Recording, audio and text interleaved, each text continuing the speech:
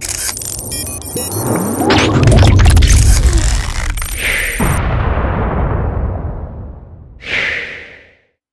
what's going on, everyone? Vega here for SerpentX Tech, and in this video we'll be talking about how to calculate the profitability of a new coin, right? Spec mining, basically. But how do you calculate whether that coin is profitable or not? And I just want to share some of the tips and tricks that I have and some of the data points or what to look for in order to get that data.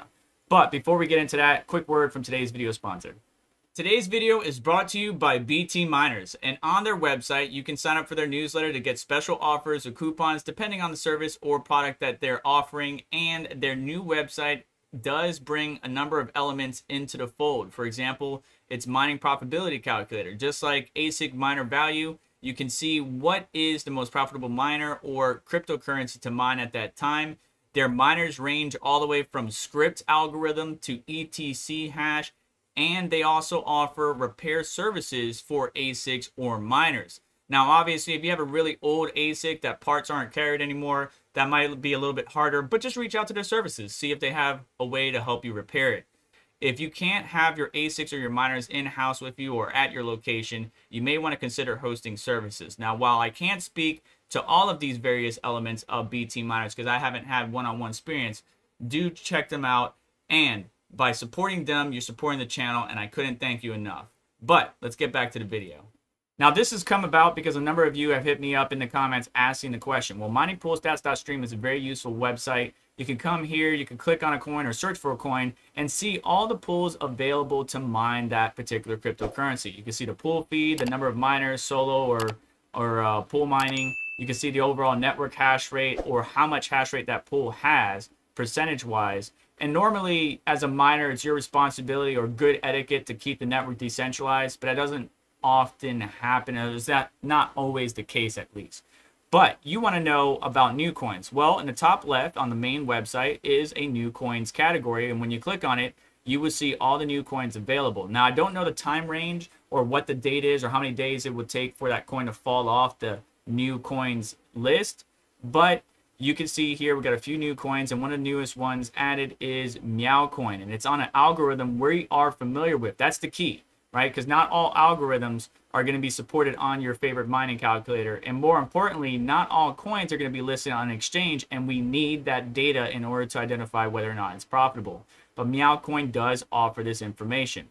9 times out of 10, if you search for a coin, and unfortunately 83% of the net hash is on one pool, but nothing we can do there. Just try to decentralize as much as possible. We can see the pools available, but also a lot of people forget you can scroll down. And if you scroll down, you will see some information like the exchanges that is supported or has trading pairs for this particular coin. Now, I can't say that I've used any of these exchanges, but that is good information to have because now we can see the USD price of said coin.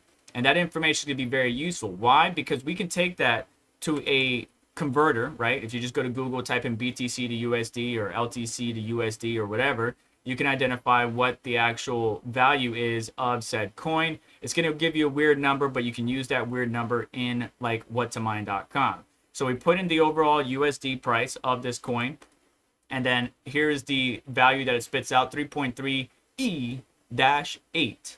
Hang on to that, but we're going to need some more information. Now, if we go back up, 9 times out of 10, the pool will have more information that we're going to need on our coin. For example, if we go to Zerg pool, we can see our information for the coin right here. We got the difficulty and we got the number of coins per block. Same thing with our plant. We got the number of coins per block reward and the current difficulty.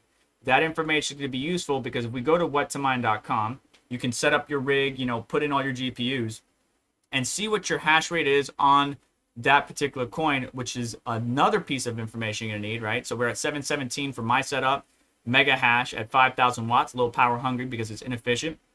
How do we find out what to do? Well, you just go to coins. When you click on coins, you can search for a coin of your choice. Now we want to find a coin that's similar or on the same algorithm as Meowcoin, which is Kapow. And now here we can put in our information. So we want to put in our hash rate. I'm gonna put in 717. I'm gonna put 5,000 watts. We're at 10 cents per kilowatt hour. Block reward, if we just click on enable, we can change that to 3,000. Difficulty, if we just click enable again, We can change that. Let's go ahead and go with what our plant has to offer.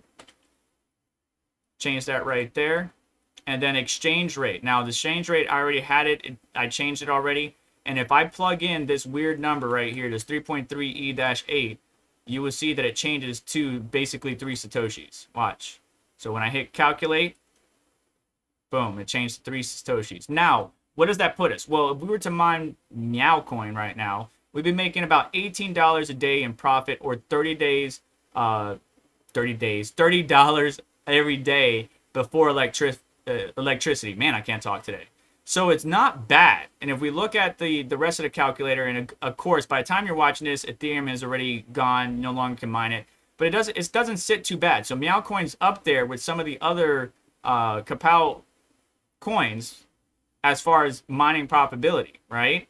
It might be, you know, top 3, top 5, whatever it may be. But that's how you can calculate, you know, should you mine this coin? Is it profitable? Excuse me. Let me rephrase that. Should you mine this coin is going to be up to you.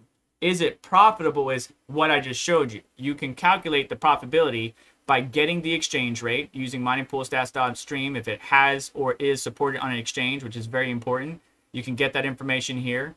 You know, you can get the difficulty and the block rewards from the various pools. You can identify what the actual BTC value is for your calculation. And then you just need to plug in your hash rate for your setup or configuration, and then you are good to go. And once you identify that, you can determine, okay, hey, this is the profitability of said, you know, rig, setup, config, whatever it might be that you have.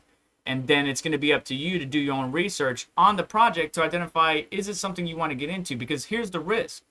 You could be the one that is left holding the bag because the devs created this project, hyped it up, and then quit and moved on to a new project. And they're on to hyping that one to try to get their bag filled and get the heck out. And then you're left with a coin that doesn't really have any tangible benefit and is not really valued anywhere as far as exchanges. Those projects need to keep promoting and keep innovating and be listed on various exchanges. And the good thing is, like you'll see in a future video, is if a exchange does list this coin that you've been spec mining and you got a decent bag of it, you could wind up making out like a bandit. But stay tuned for that future video. Other than that, that's going to be it for today. Do me a favor on the way out. Hit the like button. Make sure to get subscribed. Make sure to hit the notification bell to stay up to date, as well as check out links in the description.